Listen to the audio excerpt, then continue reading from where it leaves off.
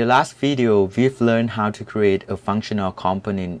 We've created hello world component over here, and then we've included it in app component, and we get this result. In this video, we are going to learn how to declare variable in functional component. So in functional component over here, you can declare variable under here. For example, if I declare const greeting equal hello world and I save it, I have for example, if I want to use this variable over here,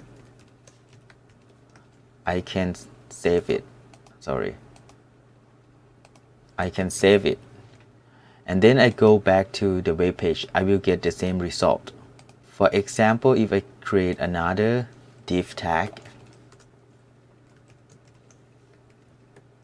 I save here, and then I declare another variable, introduction equal my name is Alex, and I save it, and I create another div over here, and I can copy this variable and put it over here.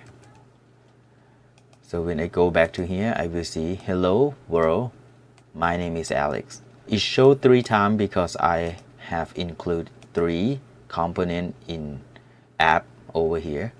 I can remove it, leave is only 1 over here. You will see only 1.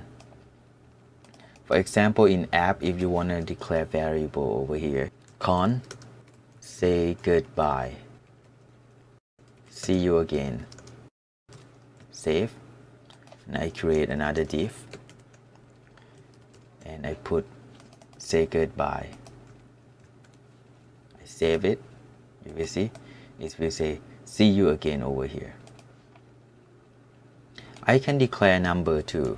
Const number, for example 15, and then I put number over here. It will show 15. Also, I can put number plus number, so it will show 30.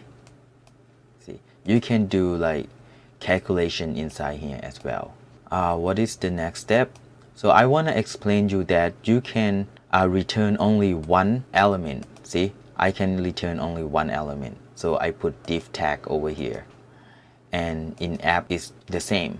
I can return only 1 element. I cannot return 2 elements because it's gonna give me error. See, I can return only 1 element. You have to remember that React functional component can return only 1 element.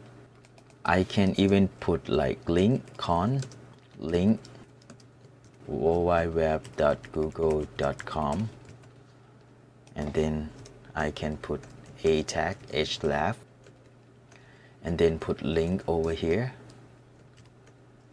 go to Google, save.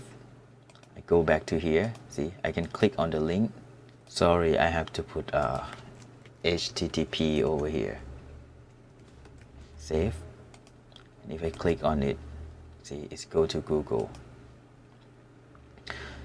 Just remember that for external link, you can use href in React, but for internal link or the link that's within your website, you have to use React Router DOM to support a single page application. Alright, this is all about this video. Feel free to click like, subscribe, and comment down below, and don't forget to watch the next episode about React tutorial.